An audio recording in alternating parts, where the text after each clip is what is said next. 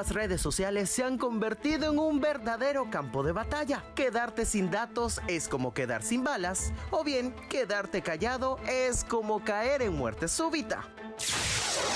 Generalmente nos emocionamos cuando hay guerra de mises o dimes y diretes entre presentadores de la televisión local, pero este rácata está igual de fuerte que los años de vida de Chabelo y la reina Isabel II. Resulta, acontece y sucede que el periodista de la cadena CNN, Fernando Del Rincón, escribió un tuit dirigido a Juan Carlos Ortega, líder del Power Trio nicaragüense Ciclo e hijo del presidente Daniel Ortega. Acabo de ver que me empezó a seguir en Twitter.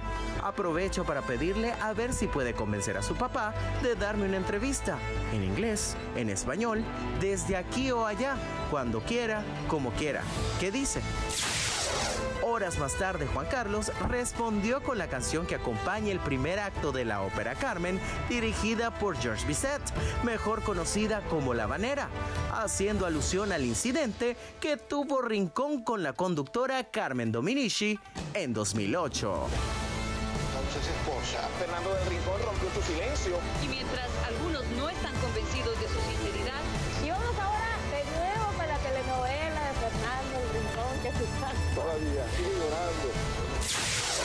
En horas de la mañana, Ortega volvió a escribirle por la red social del pajarito, pero aún no hubo respuesta, más que un meme de Fernando personificando a Jennifer López mientras pregunta, ¿la entrevista pa' cuándo? ¿Cuándo? ¿El anillo pa' cuándo? ¿El anillo pa' cuándo? ¿El anillo pa' cuándo?